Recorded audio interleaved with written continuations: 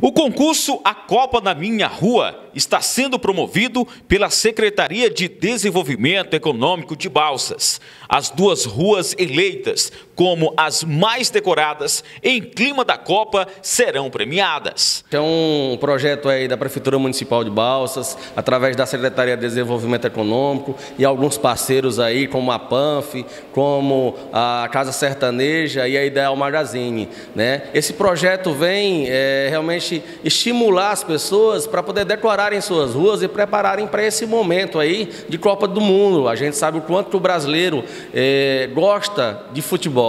Então, nada mais do que justo a gente premiar essas ruas aí que forem decoradas, né? E também tem a questão do aquecimento das vendas aí do comércio. As fotos das ruas devem ser enviadas para o Instagram, @balsasturismo, até o dia 2 de dezembro. A gente tem a seguinte norma: você vai decorar a sua rua, utilizar aí a criatividade para decorar. Até dia 2 de dezembro, você pode mandar essa foto para o Instagram Balsas Turismo, com o tema Copa na Minha Rua. Tá? Dia 5 de dezembro sai o resultado. As duas ruas mais bonitas, mais curtidas, receberão uma premiação. Primeiro lugar vai ganhar R$2.000 e o segundo lugar vai ganhar R$1.000. A foto mais curtida levará o prêmio de R$2.000 e a segunda foto mais curtida, R$1.000 de premiação. A gente está vendo aí já o pessoal se movimentando, já tem pessoas aí pintando